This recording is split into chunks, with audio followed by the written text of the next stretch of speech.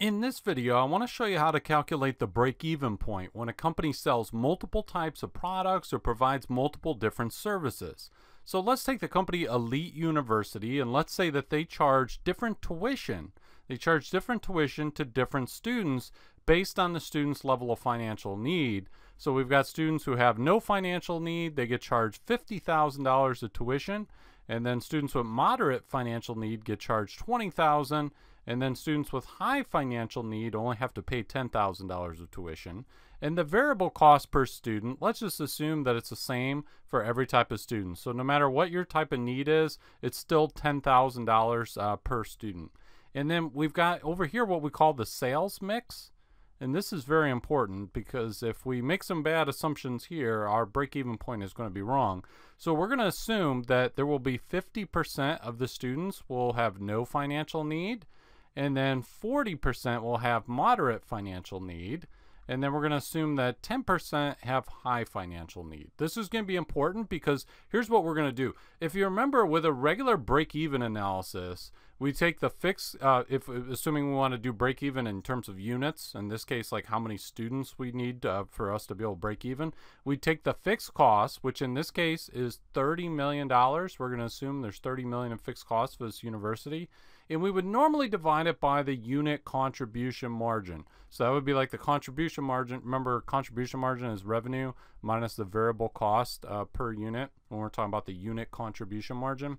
So it's like every time we have a student, after we cover the variable costs, how much money is left over to go toward the fixed costs. But because we have multiple types of students here, we're charging multiple different prices. What we're going to do is we can't just have one contribution margin per unit. We're going to have to take a weighted average. We're going to take a weighted average. And so that's going to be dependent on the sales mix, the breakout of what percentage we're going to have of each type of student, right? And it'd be the same thing if you were selling a physical product. You know, you say, okay, I think I'm going to sell 50% of this type of product, 40% of this type, and so forth. So let's go and we'll say, look, the price here for a student with no financial need is $50,000 minus the variable cost is $40,000. But because we're going to take a weighted average, what we're going to do is we're going to multiply that 40,000 by 50%, and that's going to equal $20,000. And then we're going to take for the moderate financial need, the 20,000 minus the 10, and we get 10,000. Multiply that by 40%, that's going to give us $4,000. Now, we take for the high financial need, 10,000 minus 10,000, well, that's 0. That's 0 times 10% equals 0. Now, if we add these up, we get $24,000. $24,000. So now we're not done. What this is that's our weighted average unit contribution margin. Okay, so we're going to put here 24,000. Okay, and then in the numerator we've got the 30 million of fixed costs. So here's our 30 million. So if you divide this out, you get 1,250. That's our break-even point in terms of the number of students. So think about it like this. This sales mix is so important because if these numbers, when we're calculating when we're actually calculating the weighted average, we're basing on the assumption that, okay, there's going to be 50% this type of student, 40% of that, and so forth. If this turns out to be wrong, then it's not going to be 24,000. It's going to be something else. And so it's highly dependent on the sales mix.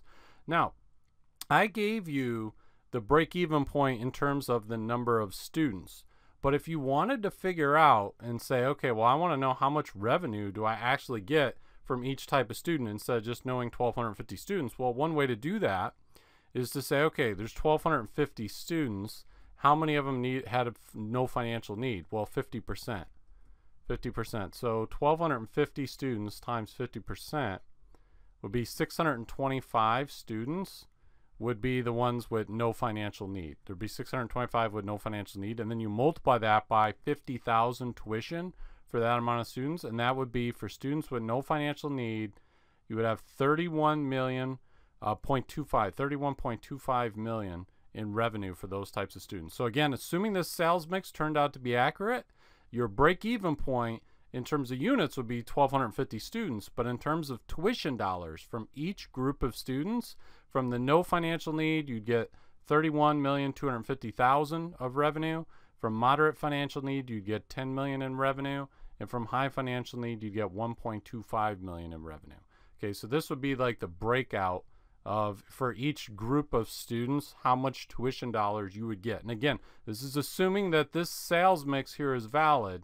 So here would be the break-even point in terms of tuition dollars. And then if you just want to think of total students and not differentiating about the different types, you just have 1,250 students for this university to break even.